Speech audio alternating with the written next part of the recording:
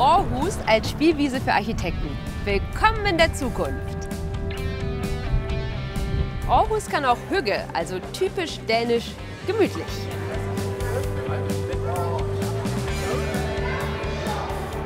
Von hier oben ist Aarhus die bunteste Stadt in Dänemark.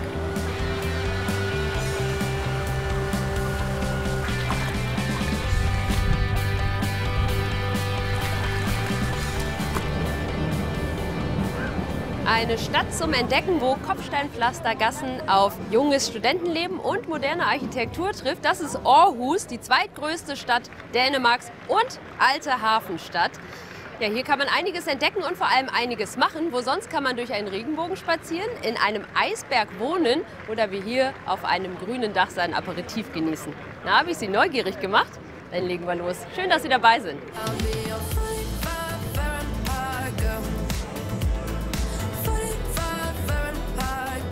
Und ich bin nicht alleine unterwegs. Hendrik begleitet mich. Schön, dass du da bist, Hendrik. Schön, dich kennenzulernen, Simin. Du bist ja eigentlich aus Hamburg. Seit wann wohnst du schon in Aarhus? Ich wohne jetzt fast 3 Jahre hier schon in Aarhus. Und warum hast du gesagt, wir müssen unsere Tour hier auf dem Sulling Rooftop starten? Weil das, glaube ich, hier einer meiner Lieblingsorte ist in Aarhus. Siehst du ja selber, man hat einen perfekten Ausblick und kann eben diese verschiedenen Seiten von Aarhus sehen. Auf der einen Seite haben wir die Altstadt, können wir gleich gerne mal hingehen. Auf der anderen Seite eben den alten Hafen und hier eben dann auch Aarhus Ö. Können wir vielleicht auch später noch angucken, einmal diese neue Stadt. Das werden wir alles noch sehen, aber dann starten wir doch mal mit der Aussicht. Gerne.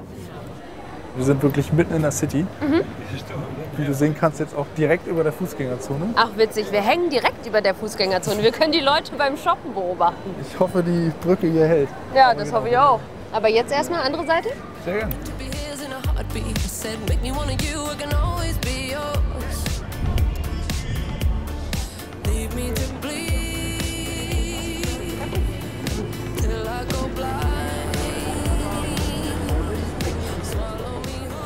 Hier sieht es jetzt gleich ganz anders aus. Genau, das ist jetzt hier der komplette Kontrast, würde ich sagen. Ja. Also hier haben wir einmal die riesen Kräne, den Industriehafen für die Containerschiffe. Da kommt schon der Wind her. Ja. Und natürlich der Ausblick hier aufs Meer. Ja. Und dann, das würde ich sagen, können wir uns ja gleich mal angucken, die neue Stadt von Aarhus, Aarhus Ö heißt das. Genau, sehr futuristisch, sehr hohe Gebäude und ja, ziemlich neu eben. Dann starten wir doch da. Das würde ich auch sagen, ja. Perfekt.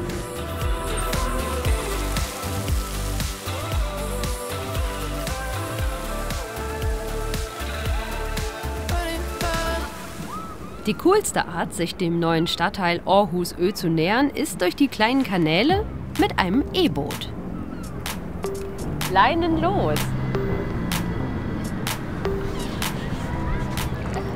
Und bist dann fürs Studium hergezogen? Genau, ich habe meinen Bachelor in Deutschland gemacht, aber wollte irgendwie noch mal ein bisschen was anderes machen. Ja. Ein bisschen rauskommen und genau, habe mich dann für Dänemark hier entschieden, für meinen Master. Ja. Und danach hat es mir so gut gefallen. Ich meine, ihr habt es ja jetzt selber schon gesehen, Ja, die Stadt sicher. ist richtig schön. Total. Ist echt ein Traum, hier zu wohnen, finde ich. Ja. Und dann habe ich mich dazu entschieden, hier erstmal zu bleiben. Habe jetzt hier meinen Vollzeitjob, genau. Ja. Die Stadt macht auch vieles dafür, dass man sich hier wohlfühlt. Finde ich auch. Also gerade diese Kanäle, das ist ja alles jetzt künstlich angelegt, aber das war hier altes Hafengelände. Das heißt, vorher kam man hier auch eigentlich gar nicht so direkt ans Wasser. Nee, also es war vor meiner Zeit. Das hat bis vor 15 Jahren oder so sah das hier eben ganz anders aus. Da muss das echt so gewesen sein, dass man hier als Bewohner von Aarhus zwar am Wasser gewohnt hat, aber man hatte jetzt direkt in der Stadt nicht so nicht richtig den Zugang zum Wasser. Und 2007 fing das, glaube ich, an, da haben die das so langsam geplant. Was wird mit dem alten Hafengelände gemacht, weil der Hafen zu klein war, das Wasser war nicht tief genug für die großen Containerschiffe und dann hat man das Ganze eben weiter nach draußen verlagert und hatte hier dieses Gelände, was nicht richtig genutzt wurde. So, und jetzt kommen wir hier aus dem Kanal raus und kommen dann so langsam auf Aarhus Ö zugefahren. Was heißt denn eigentlich Aarhus Ö? Das heißt einmal Osten, aber auch einmal Insel. Ah. Deswegen passt es hier in dem Fall doppelt. Ja. Und genau, das ist eben diese künstlich angelegte Halbinsel, die jetzt in den letzten 15 Jahren aufgebaut wurde. Also alles, was wir jetzt sehen, ist komplett neu. Das gab es also noch gar nicht. Genau. Ja. Eine kleine Stadt in der Stadt. Ja. Auf kleinstem Raum.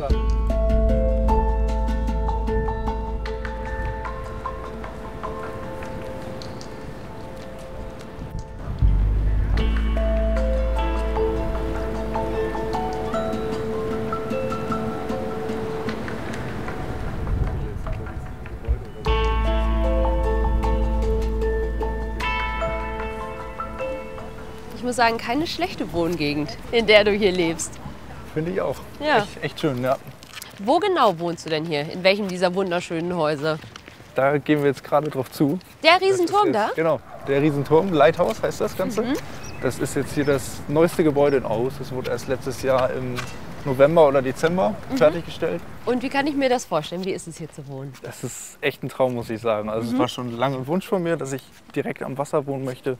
Ich meine, man kann hier baden gehen, man kann hier laufen gehen. Stimmt, da vorne gehen welche ins Wasser. Hier ist eine Badeplattform, man kann hier paddeln gehen, wenn man das Glück hat, hier auch segeln gehen zu können. Genau, das geht ja auch. Also es ist echt schön, muss ich sagen. Und dann gehst du aus der Haustür raus und hast immer mehr Touristen, weil es ja auch total beliebt, oder? Das ist hier echt so ein Touristenmagnet geworden, muss ich sagen. Also In welchem Stock wohnst du? wir wohnen da im 35. Stock, meine Freundin und ich zusammen. Können wir uns auch gerne noch mal angucken. Ja, sehr gern. Wenn du Zeit hast. Ja, sicher. Ja, Die Aussicht will ich nicht verpassen.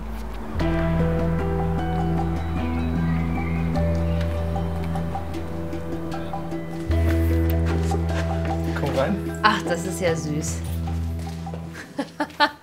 Da ist auch schon Emmy, meine Freundin, im Hi, Homeoffice. ich bin Celine. Hi Emily, schön dich kennenzulernen. Meine Güte, was habt ihr denn für eine Aussicht? Kann man dann hier auch mal so sitzen und so im Sturm zugucken? Auch das geht und selbst Ja. im strömenden Regen theoretisch auch, weil du ja das Dach über dir hast. Ja. Aber manchmal merkst du auch richtig, wie der Turm schon wackelt. Wirklich? Das ist Das fände ich, kleines ja Schwanken. das find ich ja super gruselig. Da habt ihr dann keine Angst. Na, am Anfang hatte ich es schon, aber man gewöhnt sich dran, Ja. würde ich sagen, und vertraut in das Gebäude. Ja, aber weiß, er ist auch noch nicht umgekippt. Noch nicht.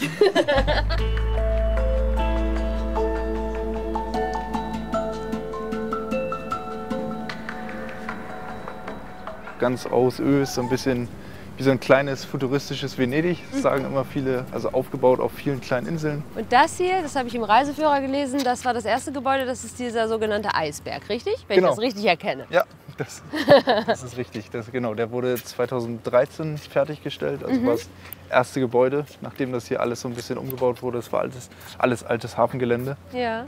Wie gefällt dir das mit dem blauen Balkon? Also ist nicht so ganz mein Fall, muss ich sagen.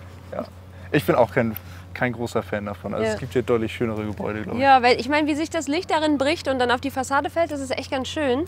Ja. Aber ich meine, guck mal, selbst die Frau, wenn die rausguckt, die sieht ja alles nur blau. Ja.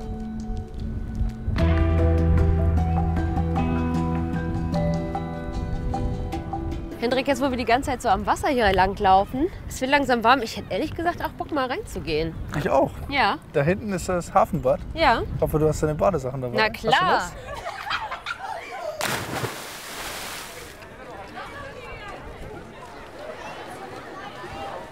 Eins, zwei und drei. Ah! Oh Gott! Ah! Hendrik! Oh. Boah, der ist doch bescheuert. Na? Ich habe das Gefühl, ich sterbe. Du auch? Mir ist ganz schwindelig. Okay, komm, wir bewegen uns mal eine Runde. Ja, Auf würde ich geht's. auch sagen. Oh.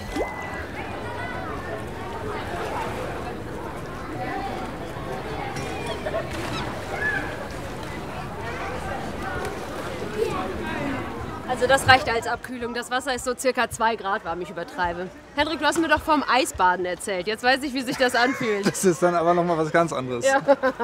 Oh, ja gut. Ist jetzt auch genug für mich. Ja? Aber ich hätte noch eine Überraschung für dich. Was Ich denn? weiß nicht, ob du es schon gesehen hast, aber da drüben können wir Wakeboard fahren. Aha. Und ich habe uns da angemeldet. Nee. Also wenn du Lust hast, Ja, das wollte ich immer schon mal machen. Aber ich kann's nicht.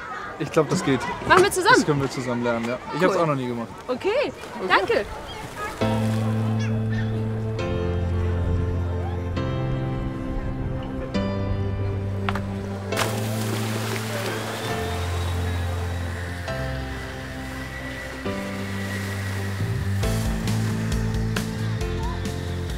Wie cool ist das denn? Schwimmen und Wakeboarden und das mitten in der Stadt. Wir kriegen jetzt noch die letzte Einweisung, dann geht's los. Und hast du Angst, Hendrik? Angst nicht, aber ich bin gespannt, wie das wird. Ich bin auch gespannt. You have straight arms and the cable here, and then this way. Ich bin so gespannt, ob ich es schaffe. Mein Herz klopft schon ein bisschen, muss ich sagen.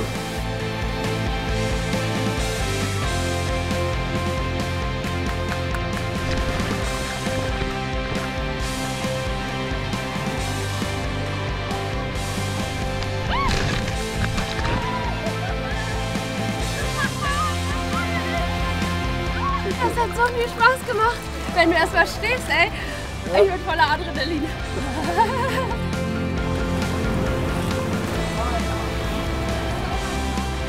Hendrik performt direkt. Der steht auf und fährt. Und fährt und fährt und fährt. Kannst du mal hinfallen, bitte?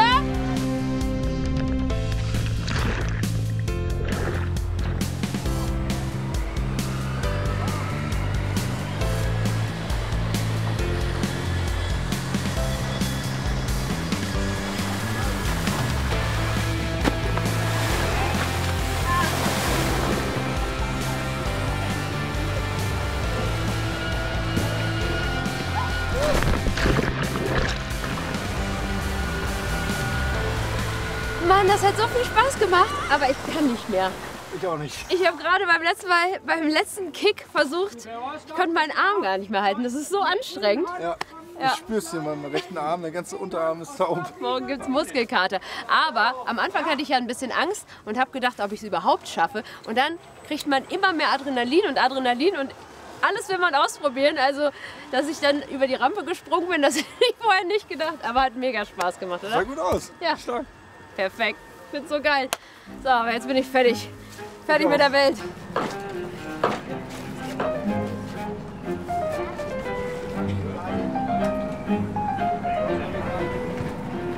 So ein Zufall. Mit dem Spektakel habe ich nicht gerechnet.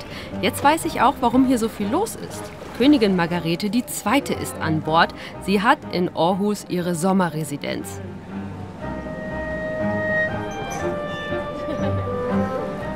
Zum ersten Mal in meinem Leben sehe ich eine richtige Königin. Jetzt muss sie wohl wieder zurück nach Kopenhagen.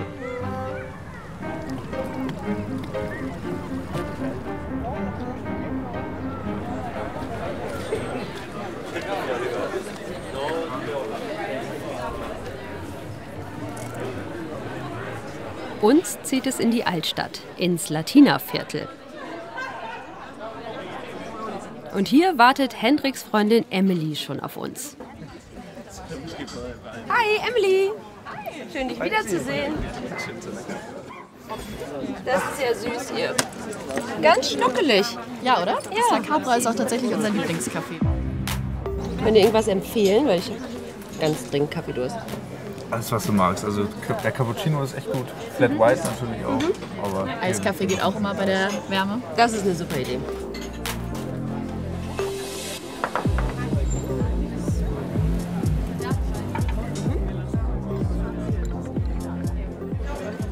Wir haben ja jetzt schon viel Modernes hier gesehen und hier sieht man, das ist alles so hügelig. Das ist ja so ein Wort, was man aus Dänemark kennt, Hügge, also gemütlich heißt es eigentlich, ne? Ja, gemütlich, alle kommen zusammen, genießen die Zeit miteinander. Ja.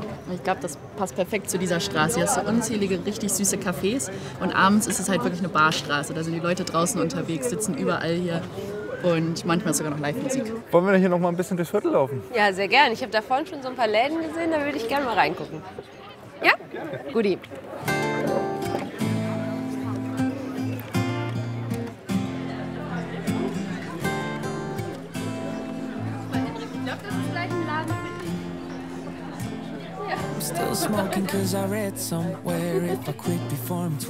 Ach, guck mal, Henrik, ich habe gleich was für dich. Na, wäre das nicht was? Obwohl das hier finde ich wirklich ganz schön. Das ist auf jeden Fall deine Farbe. Ja, und dazu noch diesen Hut. Perfekt. Perfekt.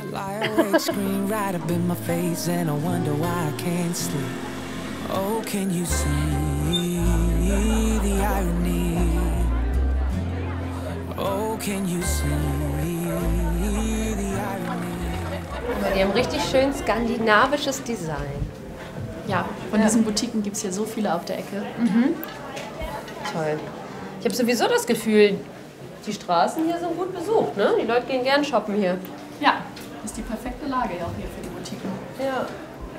Aber auch mehr so als bei uns. Also klar, da sind die Fußgängerzonen natürlich auch voll, aber irgendwie habe ich so das Gefühl, hier ist Einkaufen noch so ein richtiges Ding. Jetzt nicht so viel Internetshopping. Das stimmt. Und es ist auch einfach, wenn man hier durch die Gassen geht, du hast so viele verschiedene Boutiquen und Kleine da macht Läden. es einfach total viel Spaß, weil es so viel Unterschiedliches ist und nicht nur, dass du so ein großes Kaufhaus hast, sondern du hast einfach von bis, sei es Schmuckläden oder Ja. Modegeschäfte. Ja, perfekt. Wir nutzen das aus.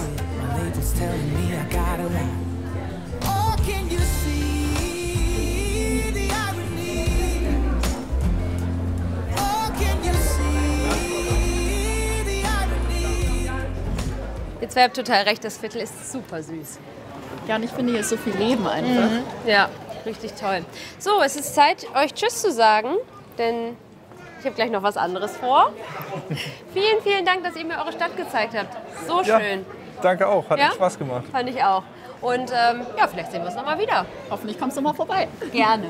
Ich hoffe, dir hat es gefallen. Sehr, sehr. Vielen Dank. So, und ich habe nämlich jetzt noch eine Verabredung in einem Regenbogen. Und was genau das ist, das schauen wir uns jetzt zusammen an. Tschüss. Und da oben leuchtet ja schon der Regenbogen, da will ich jetzt hin, aber nicht allein, sondern mit Line. Hallo Line. Schön, dich zu sehen. Vielen Dank, dass du mich rumführst, ich freue mich schon. Ja, natürlich. Das ARoS Aarhus Kunstmuseum hat sich eine ganz besondere Krone aufgesetzt. Line, wie cool ist das denn? Ich bin noch nie durch den Regenbogen gelaufen, das macht total Spaß. Du siehst doch, ich lächle schon die ganze Zeit. Also Aarhus ist die sogenannte Stadt des Lächelns. Und wenn man in Regenbogen ist, lächelt man immer. Natürlich. Und jeder Schritt hier eine andere Farbe und vor allem alle Wahrzeichen, mal in Rot, mal in Gelb, mal in Grün, mal in Pink. Ja, es gibt 42 verschiedene Farbennuancen. Ja. Ja. Und du kannst fast die Ganze Stadt? Ja, schön. Die ganze Stadt sehen. Du arbeitest ja hier im Museum. Kommst du dann manchmal auch hier oben hin, wenn es grau ist, um so gute Laune zu bekommen? Ja, also die Wetter ist immer verschieden. Und also jetzt sind wir in ein Naturphänomen, ein Regenbogen. Ja. Und das ist ja toll, dass die Wetter dieses Erlebnis beeinflusst. Ja, es mögen auch viele Leute. Man merkt es schon relativ voll hier. Und Ja, ein bisschen laut. es gibt immer viele Menschen, aber es ist Sommer gerade und also wir haben nur 21 Uhr. Ja, bis 21 Uhr geöffnet. Ja, genau. Und heute ist grau, aber wir gehen einfach ins Gelb und dann ist es so, als würde die Sonne scheinen.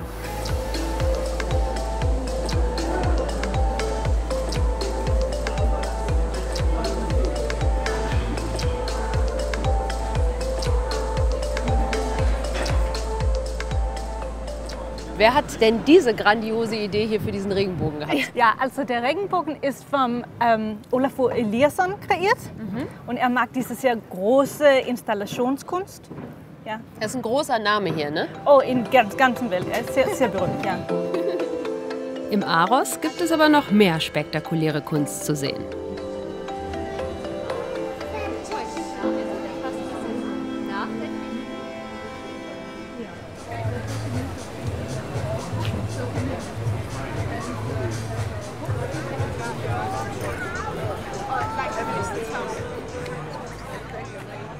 Ich habe noch gar nichts gegessen. Das werden wir jetzt ändern. Und zwar bin ich dafür mit Jenny verabredet. Sie ist Flensburgerin, arbeitet aber schon seit vielen Jahren hier. Und sie hat mich an einen Ort bestellt, wo es ja, praktisch alles zu essen gibt.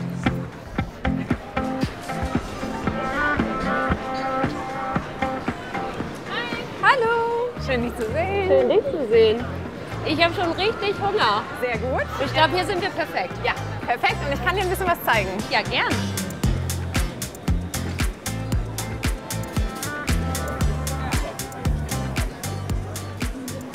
Also am besten ist, wir drehen jetzt einmal so eine Runde und dann kann man hoffentlich eine Entscheidung treffen, was man essen möchte. Oh ja, ich meine, was gibt's hier alles? Empanadas, was ist das hier links? Taste of Jerusalem ist das hier. Ganz exotisch, hätte ich jetzt beinahe gesagt. Levante-Küche, aber wirklich aus allen Ländern, ne? Hier hast du Frankreich, da hast du Thailand, Mexikanisch. Genau. Hast du denn hier überall schon mal gegessen? Ich habe schon sehr, sehr viel ausprobiert, ja, das würde ich sagen. Manchmal wechseln natürlich die Buden, sodass es was Neues gibt, was ich jetzt noch nicht kenne, aber doch, ich habe schon sehr, sehr viel ausprobiert. Man kann es auch riechen, ist also alles frisch. Oh, ich kann mich einmal durchessen. Wie soll man sich denn da entscheiden? Schwierig.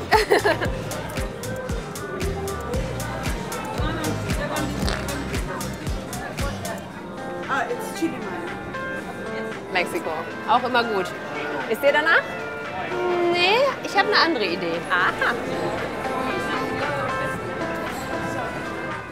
Ich habe nämlich gesehen, guck mal, da gibt es auch dänische Küche. Genau, das ist traditionell dänisches Essen, der einzige Stand, den es hier gibt. Hi. Hi. Hi, wir hätten gern 3 Törtchen. Was ist eigentlich traditionell dänische Küche? Von der Tradition her sind wir ein Bauernland und halten Schweine und Hühner.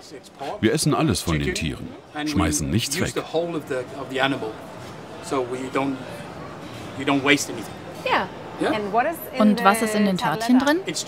Das Fleisch vom Mutterhuhn, also vom alten Huhn, wird gekocht, mit Sahne und Spargel vermengt und dann in die Teigtaschen gefüllt.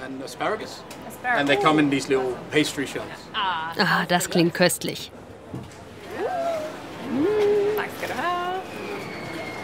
Lecker. Auf geht's. Oha. Da fällt schon alles auseinander. Ja, das ist ein bisschen schwierig zu essen. Das ist ja super, wenn man vor allem dabei gefilmt wird. Das ist aber sehr lecker. Lohnt sich.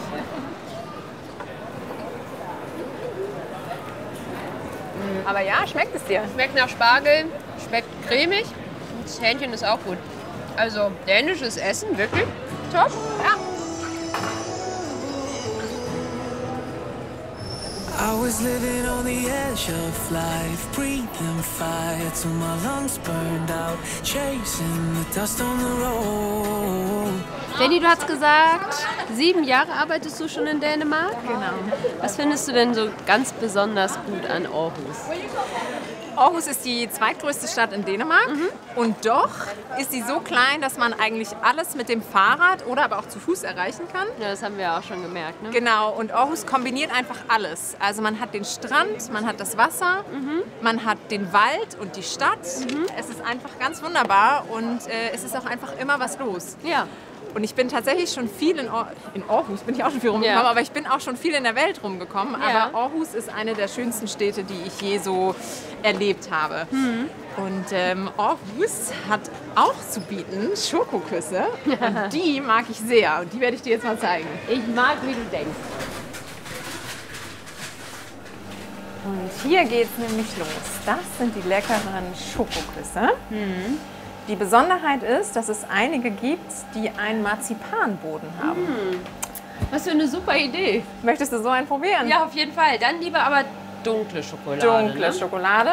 Und dann würde ich, glaube ich, einen mit Kokos probieren. Ja. Wie vi kan bede om 2 flødeboller, en med marcipanbund her med mørk chokolade og en med kokos.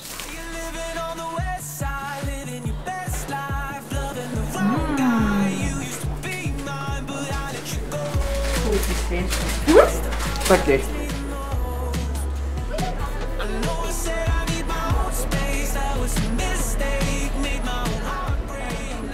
Und hier kann ich dir jetzt noch mal die Au zeigen. Das ist der kleine Fluss, der komplett durch die Innenstadt von Aarhus läuft. Und das führt darauf zurück, dass Aarhus tatsächlich eine Wikingerstadt ist. Die Wikinger haben vor über 1200 Jahren die Stadt gegründet letztendlich und sind hier angekommen und quasi durch die Stadt gesegelt. Das ist ja süß. Und jetzt kann man da essen, planieren, sitzen. Genau, und das machen wir jetzt. Eine Runde planieren. Perfekt.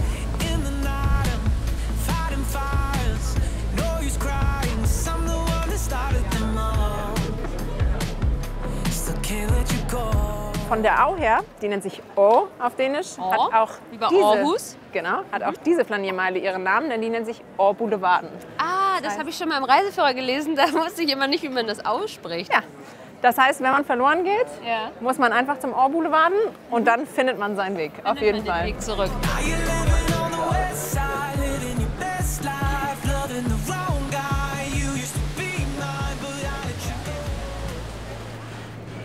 Zurück ans Hafenbecken. Containerschiffe fahren hier nicht mehr rein. Am Kai legen jetzt vor allem Fähren an. So, jetzt zeige ich dir noch mal einen ganz schönen Ort, hier direkt am Wasser gelegen. Ich halte mich hier sehr gerne auf. Und was man da alles machen kann und dass man sich da auch tatsächlich stundenlang aufhalten kann, das können wir jetzt mal entdecken. Sehr Lass uns gern. mal hoch.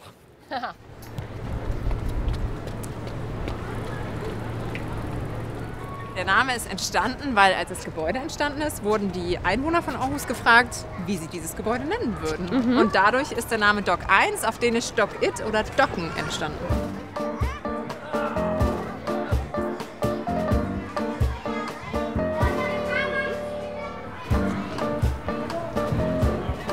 Was ist denn das hier eigentlich?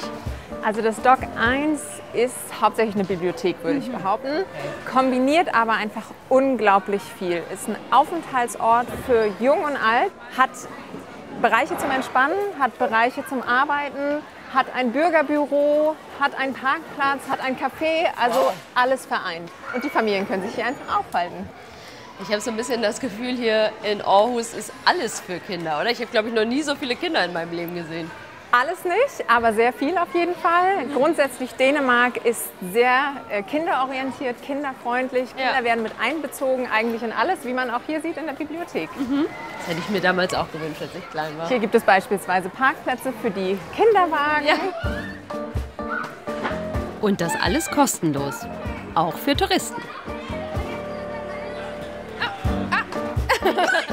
Das ist gar nicht so leicht. Nee. Sehr gut.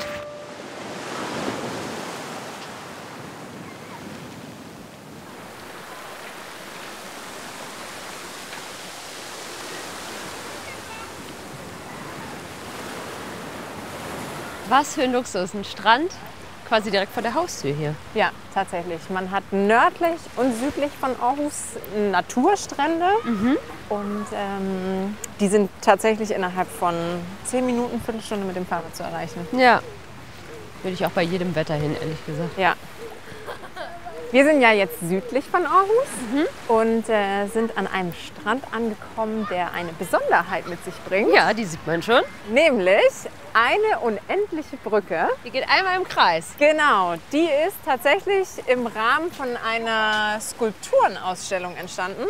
Sollte nur kurzfristig hier sein, aber die Einwohner von Aarhus haben sie lieben gelernt und seither wird sie im Sommer immer aufgebaut. Im Winter abgebaut, im Sommer wieder aufgebaut, sodass wir sie jetzt schon seit einigen Jahren bei uns haben. Die finde ich toll. Vor allem, man hat das Gefühl, die Leute in Aarhus haben es mit einmal Rundwegen. Ja. Ne? Erst der Regenbogen, jetzt die unendliche Brücke. Unendliche Brücke, genau. Auf Dänisch heißt das den uendlige Bro. Die unendliche Bro. Genau. Aha. Wollen wir eine Runde laufen? Ja, gerne. Dieser Blick auf die Hafenanlagen da hinten. Ja. Ne? Super. Was sie da vorne machen. Ja. Denn sie wohnt im Sommer. Und wenn sie nicht zu Hause ist,